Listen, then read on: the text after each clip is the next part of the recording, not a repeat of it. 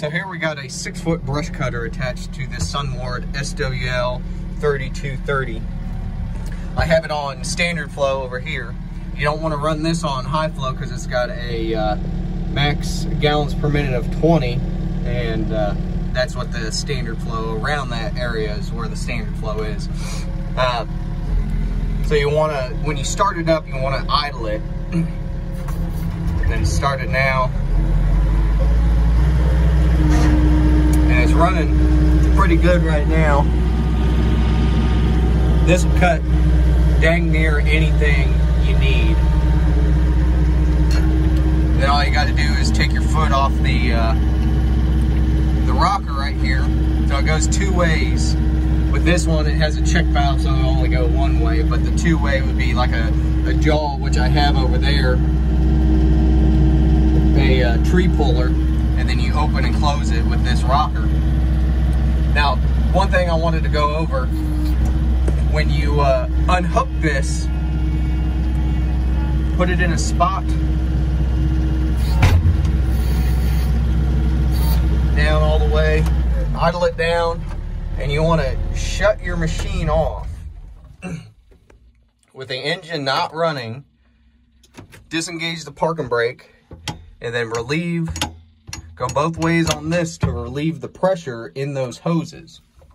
So when you relieve the pressure in those hoses, it'll be easier to take off. Now make sure you're wearing gloves when you do this, because you don't want to inject yourself with oil. But there shouldn't be any pressure on this one.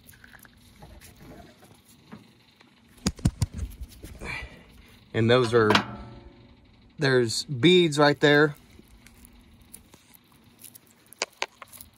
This one's a little difficult. There we go.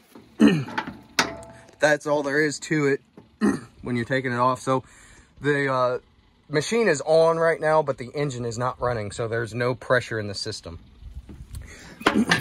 You got to make sure with these hoses, they're out of the way, and then pull these latches. Then you should be good to go. But I cut a couple paths with this, and it runs excellent with the machine. No complaints. It's very easy to hook up.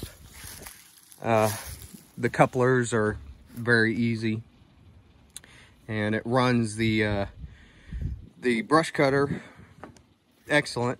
And that's really all there is to it.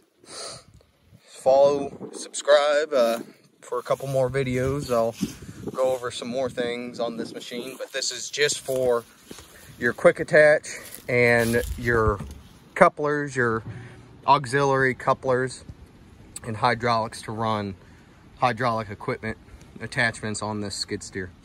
But that's all there is. See you next time.